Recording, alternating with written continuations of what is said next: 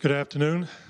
Our speaker today is Dr. Carrie Lee, who is the chair of the Department of National Security and Strategy at the United States Army War College. She received her PhD in political science from Stanford University and a bachelor's degree from the Massachusetts Institute of Technology. Her work studies how democratic political institutions affect interstate conflict and foreign policy decision-making. She has published work on counterinsurgency strategy, humanitarian crisis and intervention, and nuclear arms control and nonproliferation. Dr. Lee has previously held fellowships at the Notre Dame International Security Center and the RAND Corporation.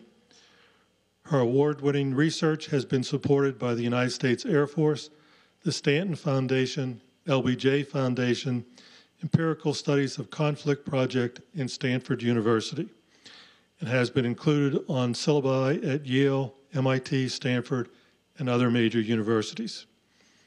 Her work has appeared in top journals and publications such as Foreign Affairs, Armed Forces and Society, International Politics, Orbis, and the Washington Post. Dr. Lee is a contributing editor to War on the Rocks, a fellow with the Truman National Security Project, and a member of Foreign Policy for America Next Gen Initiative. So please join me in welcoming Dr. Lee to our group.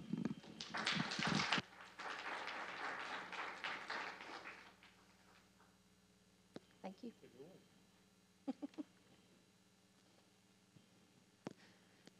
All right, can everyone hear me? Yes? Good afternoon. I want to thank Mr. Zhang for the invitation and the opportunity to present here. I want to thank all of you for being here and braving the weather and the ice. I want to thank everyone who is also listening online and who will look at this recording later. I'm grateful and appreciative for the interest in these topics. An informed community is the best community that there is, and so I appreciate you all being here and participating. I also want to thank AHEC for holding this session on Friday afternoon. It gets me out of my weekly staff meeting, and so I'm grateful to be here talking about interesting things with informed and interested people. So I'm grateful for that.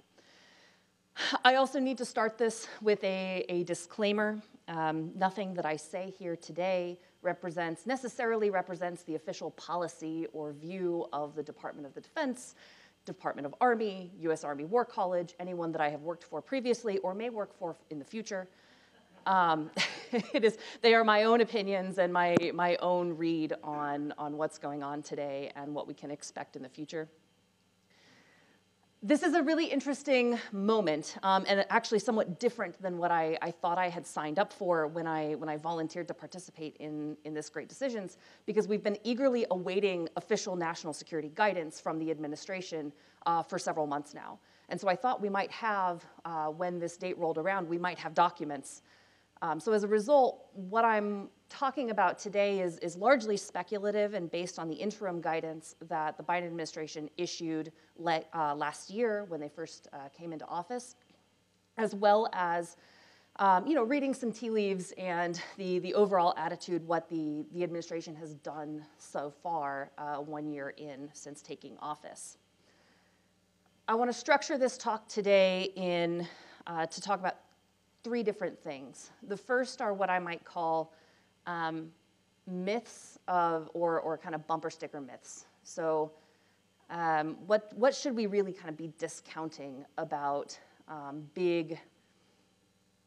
about what people are thinking is different about today or is a slogan of the Biden administration and unique to the Biden administration.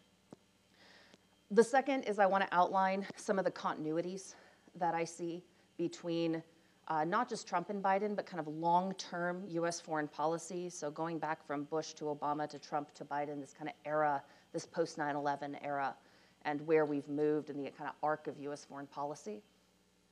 And then I do want to talk about what's different. I'm an academic by training, so I'm hoping that this will provide a framework for discussion and a general way of thinking about things. I'm only planning to speak for about 30 minutes or so. If I run long, then That's the academic in me. But I really do want to get to a series of kind of Q&A and discussion and whatnot, because I know that this is a topic on which there are a great many things to cover potentially, and so I want to leave enough room for that space. Okay. The first myth or bumper sticker that I want to talk about is this idea that America is back. This is the kind of tagline that the Biden administration announced on day one about foreign policy, this idea that America had retreated from the world and is now, it is back on the world stage and ready to lead. The tagline itself, however, is not necessarily new. I'm going to let you read this quote here for a quick moment.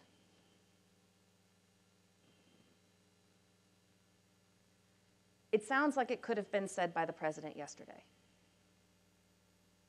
In reality, this is Ronald Reagan's first inaugural address. The second quote,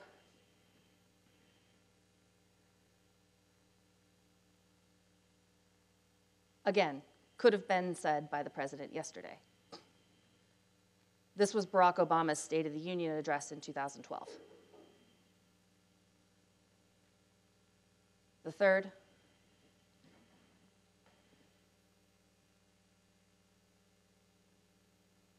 anybody have a guess?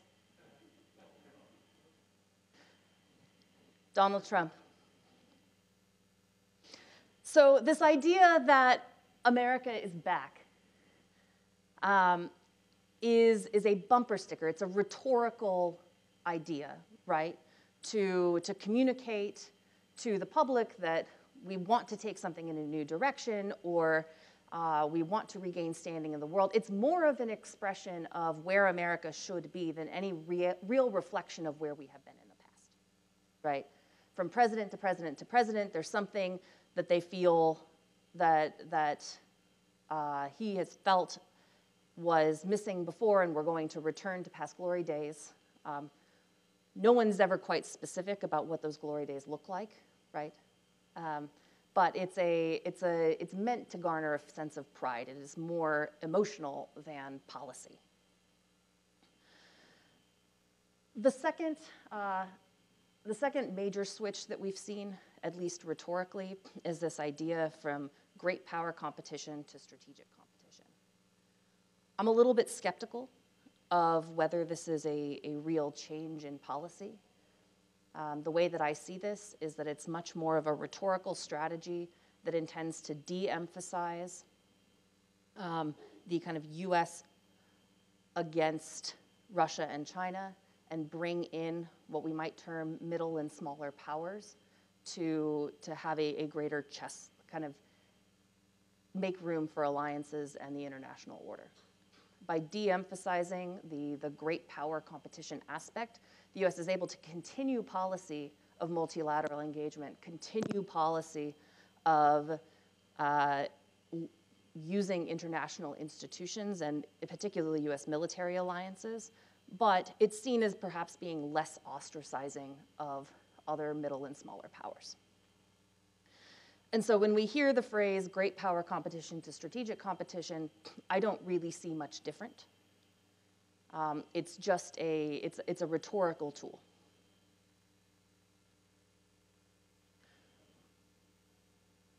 I also now want to talk about some of the continuities in U.S. foreign policy. There is a real debate in the U.S. foreign policy establishment right now. After the end of World War II, the liberal international consensus largely emerged between the two parties. This was an idea that the United States should play a leading role in international politics, that we had an obligation to be forward deployed to support alliances, that it was in the United States' national security interest to be an active ally, an engaged partner, and to spend copious amounts of money, time, blood, and treasure in order to prove that it was a credible partner in the international system and a leader of that international system. There's a very real debate going on right now in US foreign policy about whether that is true. But neither Biden nor the Trump administration were reflective of that other side. Those inside both of those administrations and the President Trump himself may have been less wedded to that idea. But those who worked in the administration and set policy in the administration most certainly were, for the most part. And so here I'm distinguishing a little bit between the president as a person and the president as an administration, which is a whole of government approach to international relations. But we are very much still in a foreign policy mode that buys into this idea that alliances are a bedrock of US power, that working across the international system and across international allies and organizations is an important source of both US hard power and soft power, and that the main challenge is those who would rewrite the rules of the international order. This other category of debate, people inside of Washington that are provoking this deep debate, what we might call folks who are prefer a grand strategy of restraint, that has yet to really break in any serious way into an administration.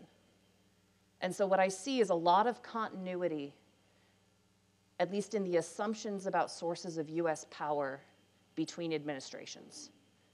US power comes from having a strong military, it comes from having strong allies, and it comes from being a leader in the international order. This is not significantly different. These assumptions are not significantly different between the previous administration and the current administration. What's also not significantly different is where the administrations fall on a couple of key questions. I'm a very big fan of the book by Dr. Christopher Hemmer, who used to be my boss down at the Army War College, called American Pendulum. And in there, he identifies kind of 4 big questions about American grand strategy that we predictably have debates about. The first is the role of kind of multilateralism versus unilateralism. A second is on the role of values. Third looks at the degree to which the United States homeland is secure, whether we are secure or not at home. And the fourth looks at whether time is on the side of the United States, whether we need to act now or we can afford to wait. In these 4 debates, you can really very clearly see how most administrations fall out along these lines. I would argue that on 3 of these questions, we see a lot of continuity between the administrations. Even, I would argue, in the role of multilateralism, again, if you're disaggregating between President Trump, the person, and his preferences, stated preferences, versus the actions of the administration. And so thinking about international institutions as a source of US power, we see a lot of continuity there. Thinking about whether the US is secure or not. Both administrations have been very clear that the US homeland is threatened. Now, what those threats are might differ, but they've been very clear about the threat to US security in a new and complex environment, that the United States homeland and the American people are under threat. For the Trump administration, this was Chinese aggression, it was hypersonic missiles, it was North Korean missiles, it was very state-based. For the Biden administration, this has a lot more to do with democracy. It has a lot more to do with global pandemics, transnational threats, et cetera, which I will get to in a minute. But both administrations are very clear that US borders are not secure.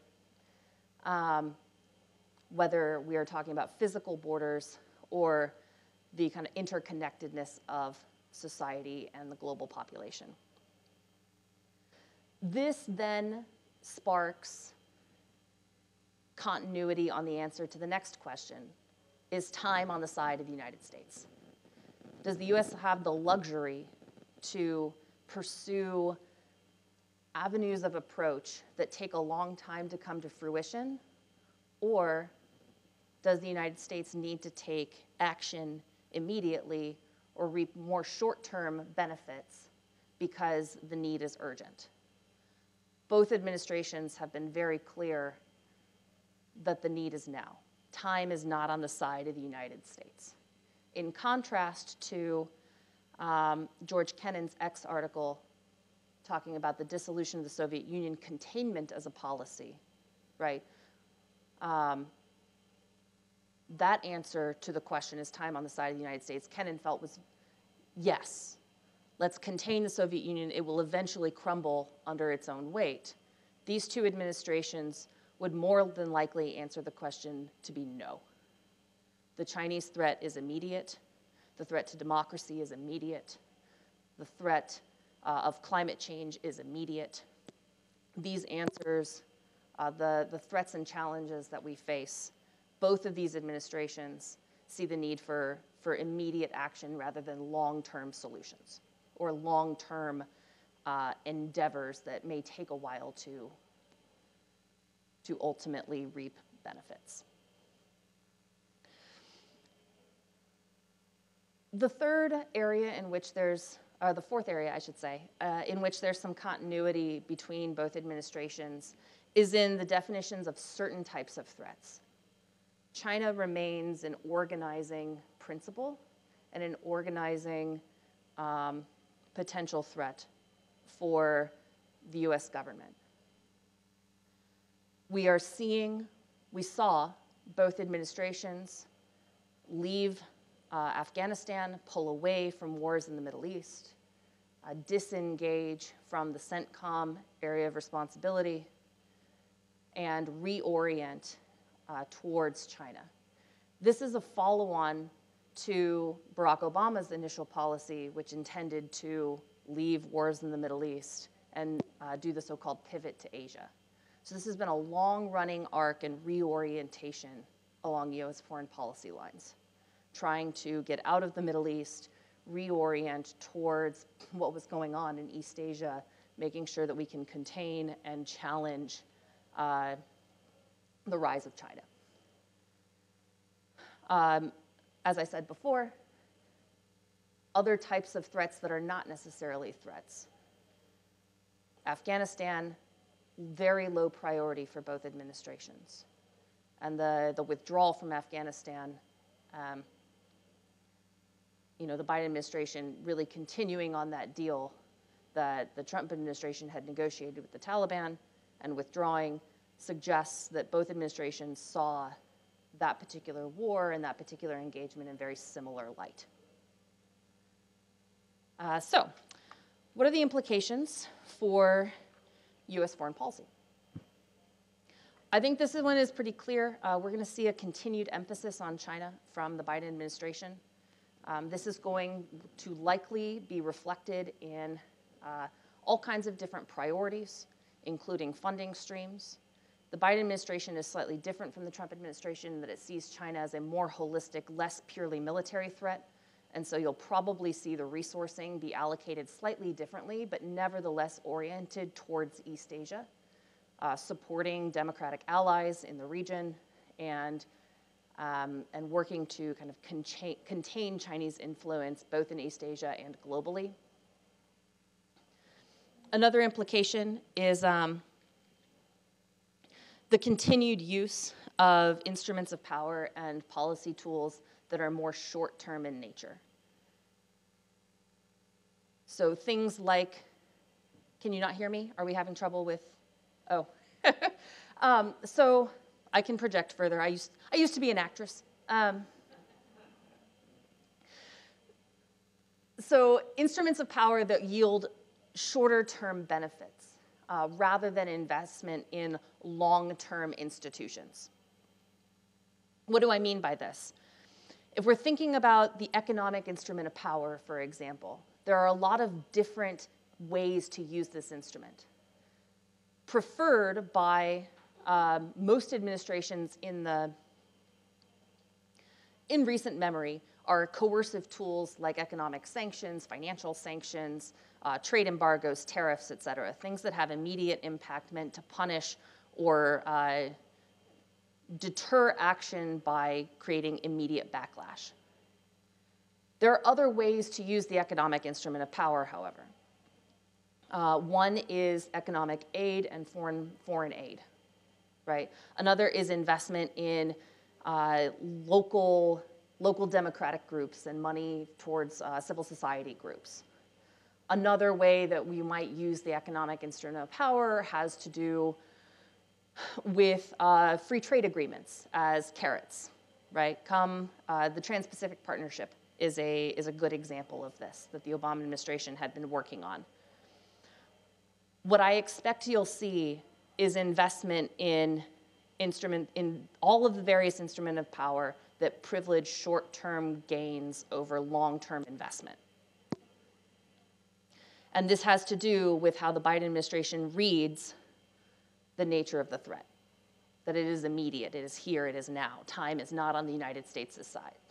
Even with instruments of power that tend to lend themselves towards longer-term investments, like the information instrument, for example, my expectation would be that we would see much more immediate transparency, immediate efforts to publicize wrongdoing, for example, to punish with the information instrument, rather than the tack that some other administrations have taken in history, which is building up rapport, things like Voice for America, things like the U.S. Information Agency, these kind of institutional solutions that provide a long-term information plan.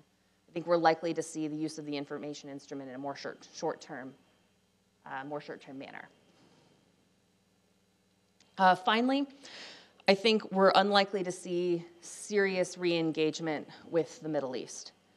The administration's, the recent attack on the leader of ISIS using a small special forces team, the continued use of drones and missiles, kind of policing by air, I think is highly likely to continue. You're unlikely to see significant military footprint re-enter the Middle East, even if Afghanistan goes the way that some have predicted, and there's an increased terrorist threat. I think the administration, and Biden in particular, favors the kind of counterterrorism efforts that lead itself to low levels of engagement but high-intensity operations every once in a while.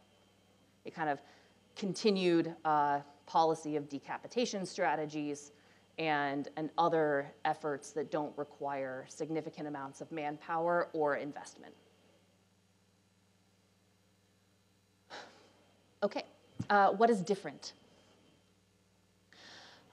One of the big things that is different that a lot of people have picked up on about the Biden administration is their approach to international politics. President Biden's approach to international politics differs significantly from President Trump's. Trump's approach was much more transactional in nature, transactional between governments. He preferred bilateral negotiations, preferred bilateral agreements. It was very based on individual bargaining strategies. Biden's approach is interesting because it's relational. It is based on his ability to meet with leaders, to gain their trust, and to come to common ground one-on-one. It is much more in line with what you would expect from someone who spent decades in the U.S. Senate. Someone who, his approach to foreign policy is that of what we might call, what Sam Huntington called once, a legislative leadership. The idea that I am not someone with a particular amount of leverage because I am one of 100 senators, and therefore in gaining support for policies, it is much more about the kind of continued negotiation, horse trading, coming to common consensus approach that is very much relationally based. I'm going to pause to note here also that neither of them, at least in my read, are particularly institutionalists. So President Biden's approach to foreign policy is based on one-on-one interactions and one-on-one relationships with foreign leaders. That comes with risks when leaders change, particularly when you're taking a spearhead on democracy. Democratic countries replace their leaders. You're constantly rebuilding relationships. And it's not institutionalist in that he's not building new institutions so that if he is replaced or succeeded by a predecessor, or when Germany transfers over from Angela Merkel to their next successor, that it's easy for that to slot right in. His approach comes with some benefits, however. It makes it easier to do cross-national and multilateral negotiations. His approach, this kind of legislative, relational approach, makes overcoming collective action issues like climate change, things that he prioritizes as threats, easier because you're not trying to exert leverage over 100 other countries. You're trying to work collectively together, even if it means that you don't get as much out of the deal. So the approach comes with drawbacks. It comes with some benefits. It means that the benefits will likely be in the more kind of transnational multilateral range, less in the bilateral negotiations. The second major point of departure between the Trump administration and the Biden administration is the role of values in U.S. foreign policy. And here, I think, we see two extremes of a debate that has been ongoing in American politics. What was perhaps unique about the Trump administration was that it took a serious step back from identifying U.S. values of democracy, human rights, women's rights, et cetera, as an organizing principle or rationale for conducting foreign policy. This was a significant departure from what had previously been stated U.S. policy. Today, we have a swing in a very different direction, and the Biden administration has not only reinstated but emphasized the role of values and what we think of as particularly liberal, small l, democratic values as an organizing principle of U.S. foreign policy. This is the central debate. This is the central place for competition in the international arena. Are you democratic? Do you allow your citizens to replace their leaders with regularity? Do you allow your citizens to have First Amendment rights? What we think of, what are our First Amendment rights, speech, religion, et cetera? Do you have a free, fair, and open society? This is now a fundamental part of how the U.S. pursues foreign policy. It has some significant implications for who the U.S. engages as allies, who it engages as partners, and who it does not. It coincides fairly neatly with the switch away from the Middle East, where we had to make some difficult choices about the kinds of countries and the kinds of leaders that we were going to support.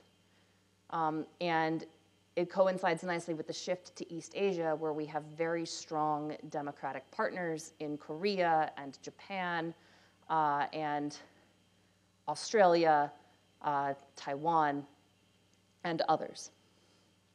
So it coincides, the geopolitical shift from the Middle East to East Asia coincides neatly, conveniently, with this new emphasis on democracy as an organizing principle. It also means, though, that the U.S. is likely to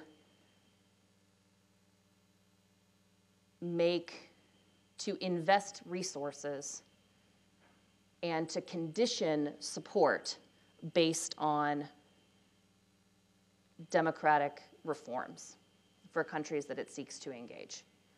I think we are not likely to see the kind of realpolitik that we saw during the Trump administration, and instead aid, support, and allied behavior will be much more heavily conditioned upon the domestic politics of the country that we are engaging with. Which leads me to the third point of departure, the nature of the threats. Both administrations agree that the US homeland is threatened. The Biden administration has a much more expansive view of what those threats are.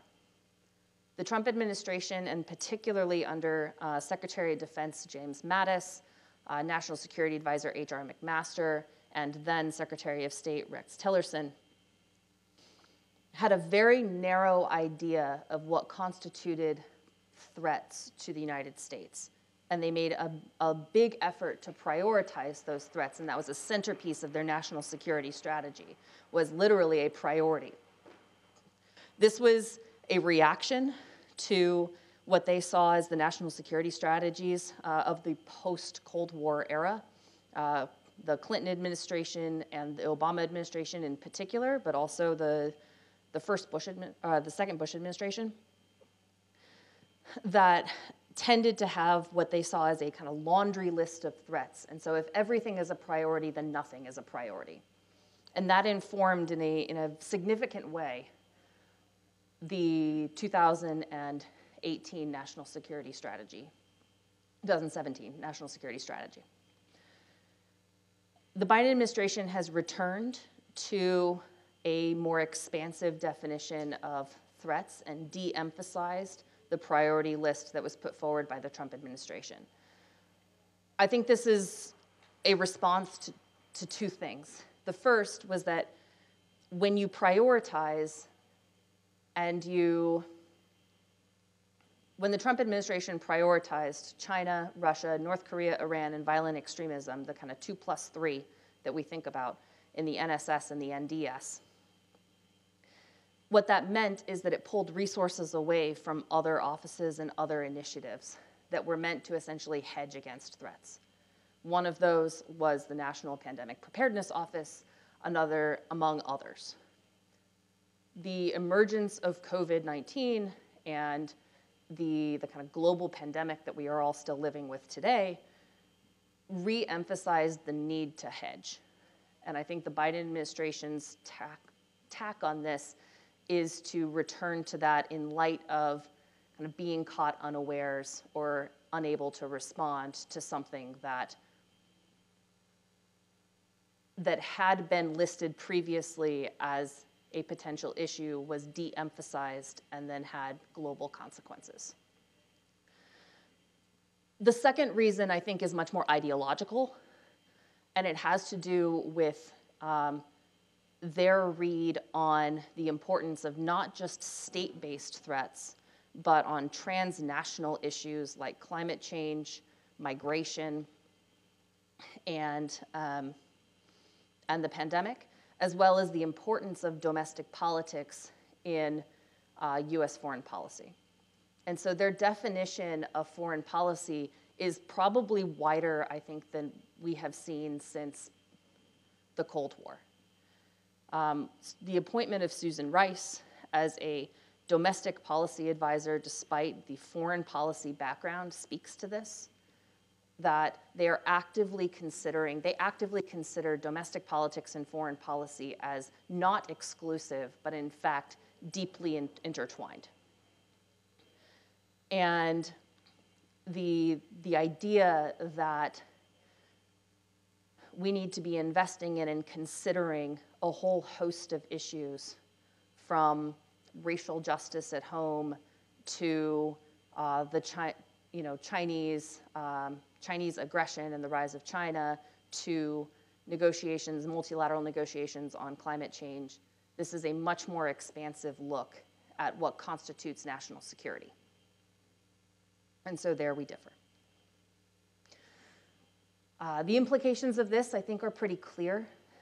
I